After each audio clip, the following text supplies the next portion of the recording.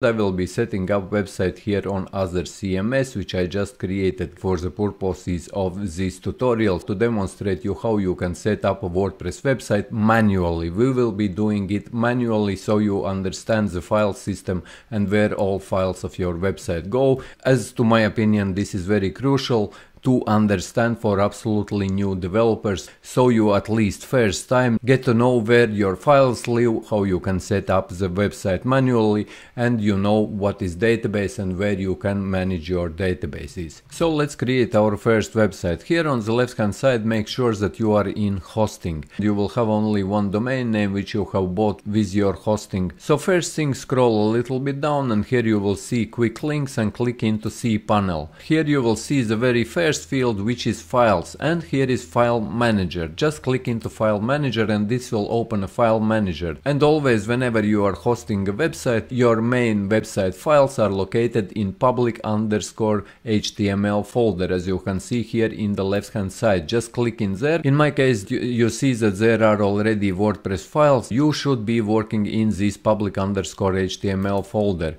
So I will be working in second.bever.ie folder. This is what you will see when you will go into public_.html. Currently I have there one file. I will delete it because that file shouldn't be there. I created just for purposes of demonstration. But in general you will see empty folder here.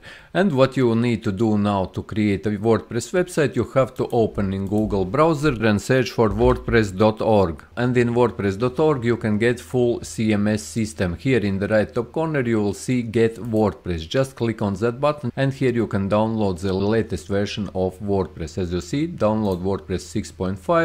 Once you click it, your download will start. As you can see, it is now downloading this into my computer into downloads directory. And while it is downloading, let's go back to cPanel. And here we scroll down until we see databases. Now we will also need to set up a database. And to set up a database, here you will see this MySQL databases. Just click in there.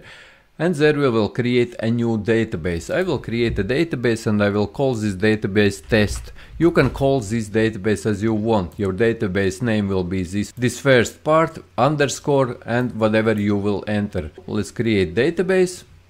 And now let's go back. And now this database is created. Now scroll down and now we will need to add MySQL user. This will be user for your database. And remember all these things which you are creating. And your username will be also this prefix which is here, underscore with test user or whatever name you will be adding there.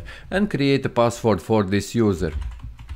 And here also password for the user and create user. Here you click go back and now we will need to add this user to database, and this is at the very last tab. And we created this username which is this, like I said at the very start, this prefix, underscore and test user. Yours this very first prefix will be different than mine, guys, because it is different for each hosting. Then underscore, I have test user, this is user which I just created, and here is second tab which is database, also with prefix, and I need to select my test database which I just created and then click on add. And we will need to give privileges for this user to use all options of this database. So here at the very top you will see all privileges. Just check mark this and it will check all privileges and then click on make changes. And once this is done and this is saved, click here at the bottom go back. And now we have created the database and we have created the user. Now let's go back to file manager which we opened earlier on, and here let's click on upload and let's upload that file which we downloaded from wordpress.org. Here we click on select file and here is this WordPress which we just downloaded and we'll click open. And once this is downloaded, here at the very bottom click on go back and you will see this folder here. Just click on this folder, right click on this folder and click here on extract. Here you will see where you are extracting. This is the path where you are extracting this folder, and here click on extract files and close this. Select this zip file because we can delete it, right click and delete this folder because we will not need it, and skip trash because we don't need to save it on our server. Let's click confirm. And now you need to understand that all your files have to be here in this public_HTML directory. Currently there is only folder of WordPress, so we need need to go into this, double click on this WordPress folder and go in, and from the very bottom click and highlight all these files just by dragging up, and then right click and click on move. And here we need to delete this last WordPress, because we want to move it to second.bever.ie. In your case that will be public_html, and we click on move files, and now if you will go to public HTML you will see all your files here. In my case, like I said, this is second.bever.ie, and these are files for your WordPress website. But now we need to set up this WordPress website, and to do this you need to go to your domain name, whatever is your domain name.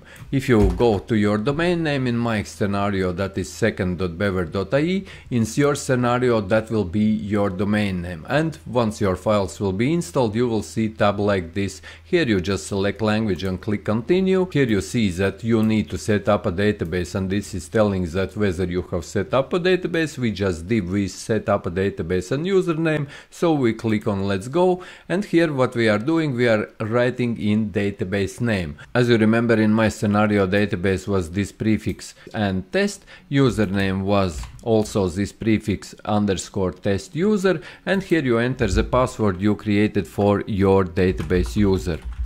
Here leave database host to localhost and leave this prefix and click on submit. And here you will see, alright Sparky, you have made it through. We have installed the database and connected our WordPress to database, and here click on run the installation. And here you can give any title to your website, because you will be also able to change it later. I will just give it test, title, username, whatever username you will want to log in to your website. And here create some password, make sure that you have a secure password. I'm just creating this test website, so this is only for the purpose of this tutorial, that's why I'm using very simple one. And here if I'm using weak password, this will be confirm use of weak password, so I'll confirm it, and here click at the very bottom install WordPress. So our username is test and our password was test123, and here we click on login, and you will be redirected to this login field. Here you add your username, and here you add your password, and click on remember me and login. And you are now logged in into your WordPress management system. And if you would like to access your website, then here in the right top corner, hover over this test or click on that test. There will be your username, and you will be redirected to the website, and you will be able to see how your website looks now for everyone else. And this is your first website, guys, and if you want to go back to your dashboard, you can click there and you can get back to the dashboard and you can manage your website. So yes guys, we have just created a new website by using WordPress, and there are many YouTube tutorials. So as I'm creating many YouTube tutorials how you can create beautiful websites in WordPress, but in general we just have created our first website. Hope that you found this video useful. If you did, leave a like, share this video, subscribe to the channel, and see you in the next one.